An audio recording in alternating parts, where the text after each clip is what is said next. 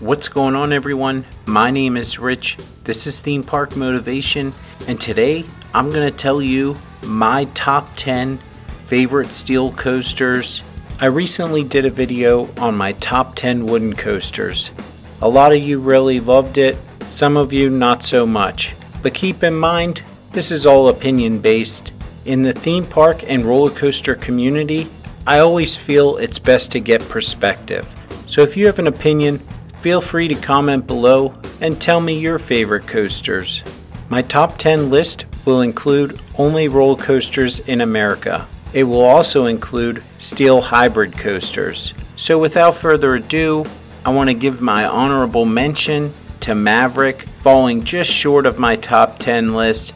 I absolutely love Maverick, everything about this coaster. Love the snappy, quick little transitions.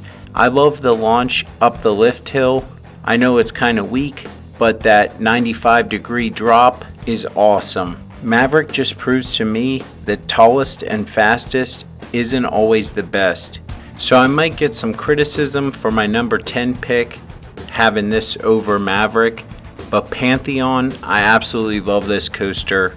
Having that backwards airtime moment, being completely weightless at the top of the spike, it makes for an incredible experience. And if you've never been on this coaster, I highly recommend getting to Busch Gardens Williamsburg and trying this bad boy out, because it is an awesome coaster with 4 launches, an insane 0G stall. And although the theming absolutely sucks on this ride, the views definitely make up for it.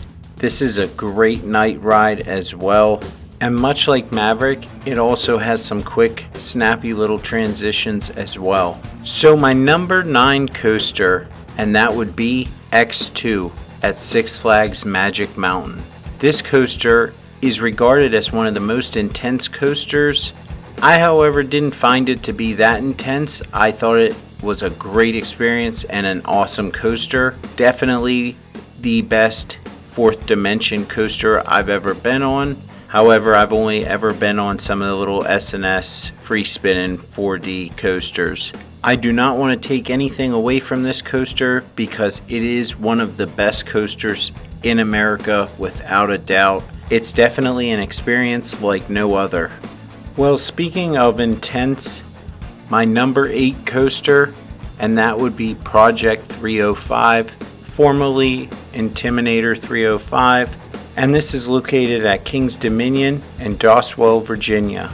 Best way to describe it, Maverick on steroids.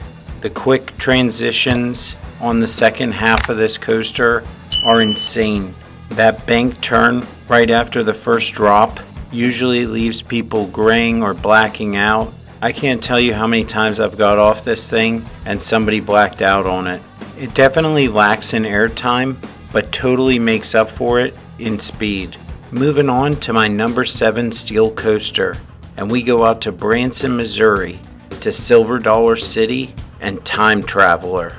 I believe this coaster to be the most re-rideable coaster out there if you like inversions. If not, probably not going to be the most re-rideable coaster. That being said, there is no bad seat on this coaster whatsoever. Front row, back row, middle, doesn't matter. It's a different experience every single time, and I absolutely love this coaster.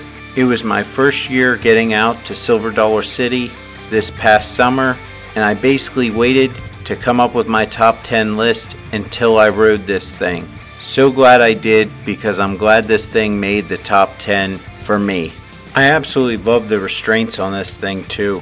Very comfortable, and the theming was incredible as well. My number 6 coaster, Aerie Force One at Fun Spot Atlanta. Who would have thought that a little small amusement park would add an elite coaster to their lineup, if you even want to call it a lineup. I mean, they have 2 little kiddie coasters pretty much. This thing is incredible, and honestly, it's worth a visit to Fun Spot Atlanta just for this coaster. A lot of times you can just keep re-riding this thing all day long. Sometimes you don't even have to get off of it. That being said, the layout, everything about it, incredible experience. Absolutely hated the brake run though. or this thing would be a top 3 coaster without a doubt. That brake run, it absolutely felt like somebody punched you in the gut. Other than that though, the stall was great, the arcade roll, and the pacing all were incredible. Here's where people will probably start chugging some haterade, but I absolutely love Wildcats Revenge, and I do think it's better than Air Force One, which is why I had to put it at the number 5 spot. Located at Hershey Park in Hershey, Pennsylvania, is Pennsylvania's best roller coaster, without a doubt. Wildcats Revenge has some great pacing. It's like a little mini Iron Gwazi. That one airtime hill right after the world's largest underflip has some of the best ejector airtime of any coaster I've ever been on. The Zero G stall is awesome as well. My number 4 coaster, Fury 325, and what is not to love about this thing? 95 miles an hour. That first drop is insane.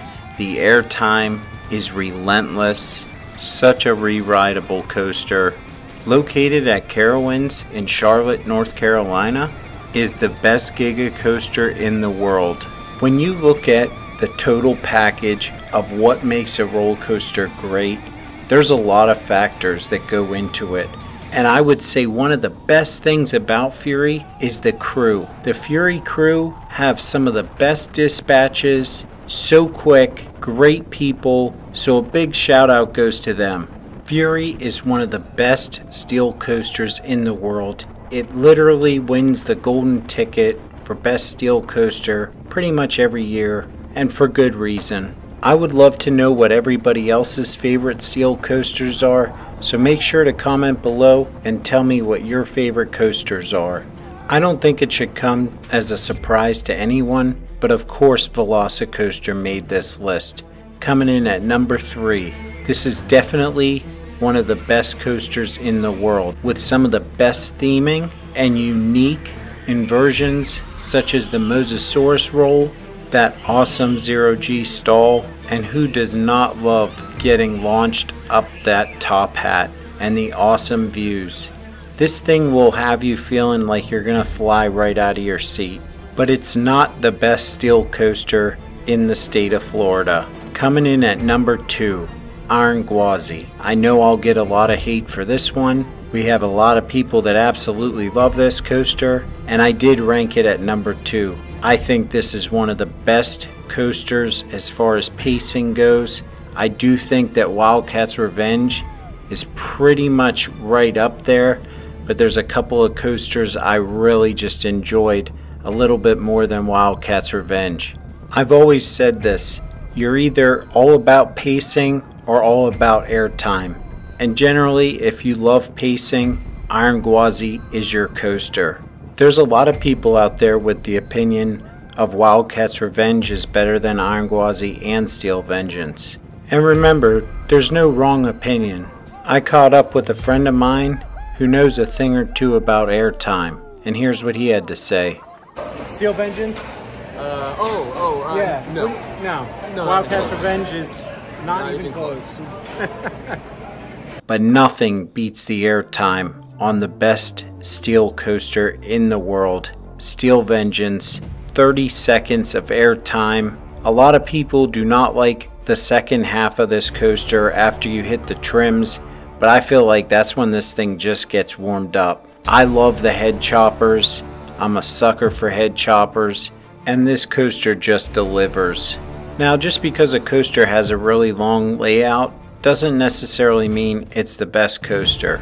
However, in the case of Steel Vengeance and Iron Gwazi, that 1,700 feet of track difference, roughly, makes a huge difference. This thing feels like it's never ending. You sometimes have to wait 2 hours in line to get on this thing, but every time I got off of this thing, I was like, man, that was totally worth it. Very few coasters I have ever felt that way about. Thanks so much for watching. Really do appreciate it. Please be sure to give this video a like, and if you haven't already, hit that subscribe button.